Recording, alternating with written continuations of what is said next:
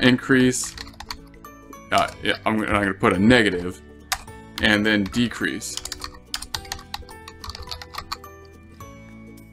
And what this means is that if accounts receivable went up, then it's going to bring our cash flow down. So our net income here is going to go down if the accounts receivable went up.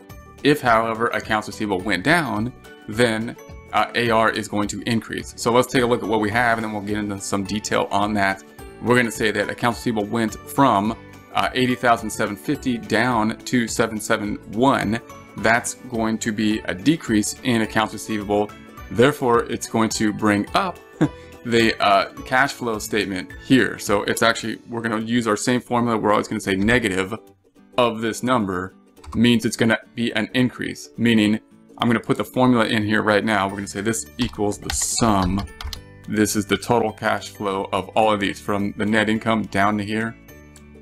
And obviously what that does is it brings up this number. So that's what's going to happen for all assets. Basically, if accounts receivable went down, or if the asset went down, we're going to add it or increase the cash flow.